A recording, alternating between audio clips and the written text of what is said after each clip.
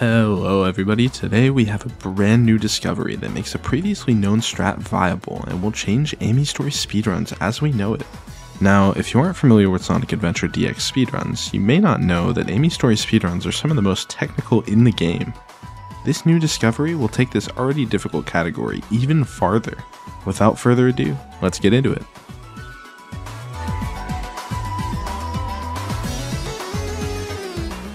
On January 29th, Nixer, one of the top runners in the community, discovered a new way to clip through this wall, now known as Banana Clip.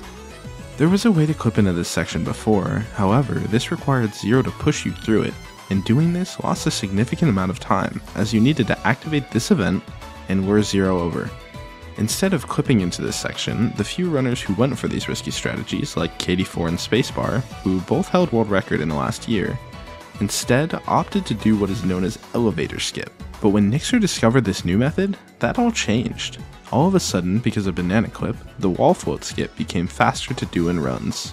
This new clip saves 11 seconds over the old version, making this definitively the fastest version of Final Egg. Wall float works by using the backwards skid, or backwards turnaround you can sometimes see while playing the game normally. This will happen when you have speed and then input the opposite direction, causing the character to skid to a halt. Speedrunners use this state to their advantage to make wall float possible.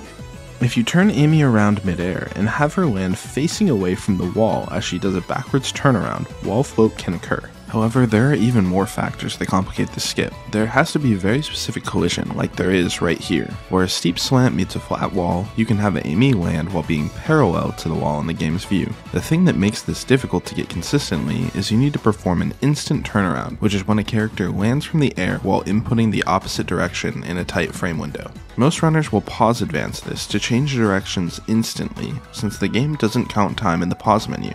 At this moment, Amy's velocity is reversed. Instead of falling down the slope with a ton of speed, her speed is flipped, so she goes backwards. This tough execution, along with variance in speed and position, makes the skip feel sometimes unreliable and tough to go for in the last split.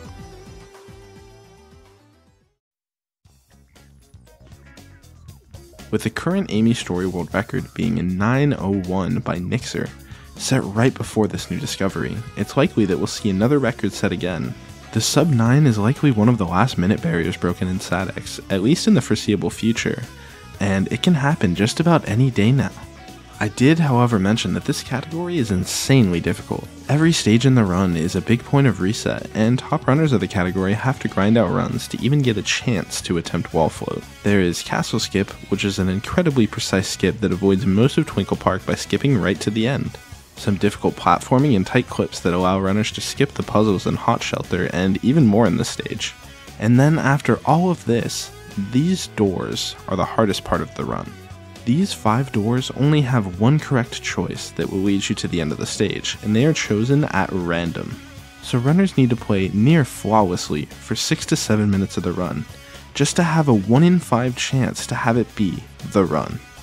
Doors have been something that has plagued the category for years, and has actually killed quite a few runs that have landed wall float or elevator skip, and it will certainly happen again. With some difficult overworld movement and a final boss with some variance to it right after, this world record would still be tough to beat, even with this new discovery.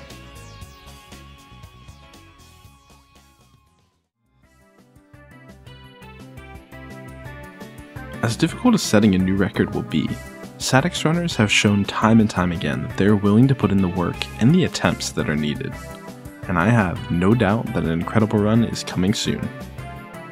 Thanks for watching. I hope you enjoyed the video, and if you want to see more Sonic speedrunning content in the future, consider subbing to the channel. It helps me out a lot. Have a great rest of your day.